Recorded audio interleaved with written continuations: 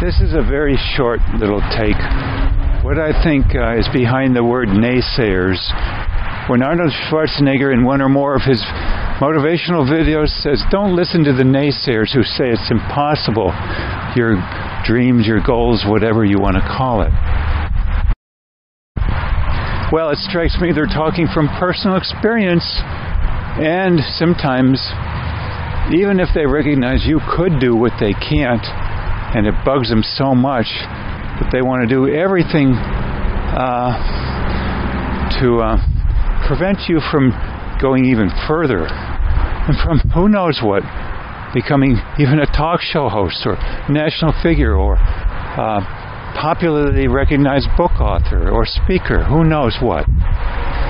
And even they're possibly knowing they could benefit from you in the long term greatly, but wanting to cut off their nose to spite you so that you don't accomplish yet more that they can't. This might be called just envy, couldn't it be? Yeah, I call it being moribund and not being able to handle what some are already doing when they're not so moribund, stuck, in other words, and even more in the future perhaps. And what makes a person, if not out of envy, say it's impossible for all people, including you or me, certain people who definitely are walking the talk much more and have much more talent in certain ways and certain freedoms. What freedoms in particular are we talking about? In my mind, freedoms from certain addictions that typically are not called addictions because they're not associated with alcohol use to an excessive degree, heroin, meth, fentanyl, cocaine, etc. And so what's holding them back so much are addictions that Dr. Anne Schaef, who wrote When Society Becomes an Addict, she calls these process addictions, like the addiction to control, or the addiction to, well, I would call it distractions galore, and maybe the addiction to, even in my book, conforming, lest we have to possibly get ejected from our group or certain friends and have to face the pain of being alone with our thoughts, as the philosopher Camus had talked of. But they can't wrap their heads all too often around their being strong addicts in the sense of using very immature defense mechanisms and chronically, i.e.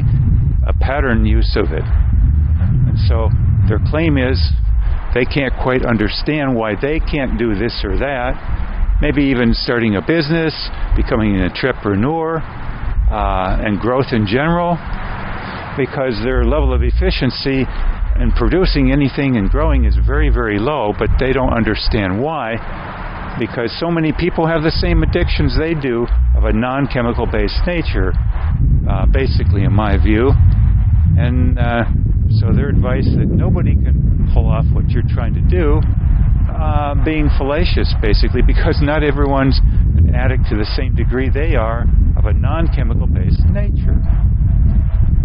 They're not privy often even to being around people who have far fewer of these non-chemical based addictions, or what Anne Schaef once again called process addictions. And those people in turn wouldn't want to hang around people all so much who drag them down. Hence the phrase so often, you are the 5 people you spend the most time with. Why would someone thus who has few process addictions want to be around people who have a lot of them, let alone any chemical-based addicted people in general? Thus a real catch-22 for people who want to grow in general.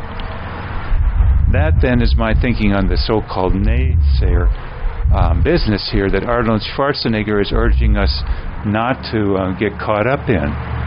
The claim, once again, to recap, being that nobody can pull off what you're trying when they don't recognize what's holding them back, because in turn they don't recognize the defense mechanisms that are very immature, very counterproductive, yet often commonplace, especially in our country today or some other industrialized countries, and sometimes they're even vetted or given medals for. So that's holding them back more than anything, and they generalize that these addictions are held by everyone, when in fact that's simply not the case, and their claim then that you can't do what they're not doing in their group is fallacious once again. Incorrect.